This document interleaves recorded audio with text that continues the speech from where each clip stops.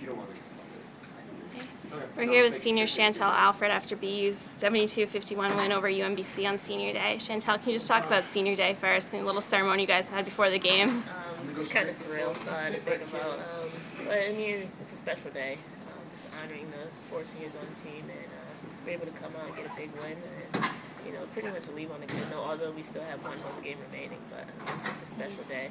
We were happy we were able to get the W.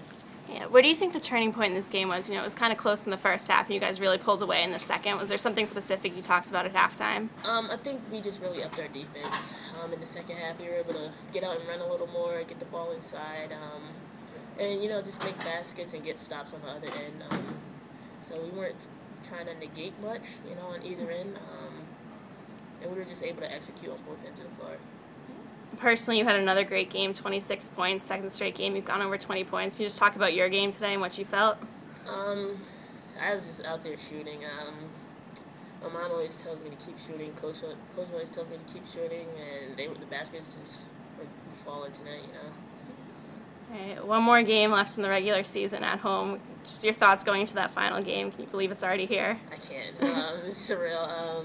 Still can't wrap my mind around it, but just want to go out with a bang, so it's a pretty important game. Thanks, Chantell. Thank you.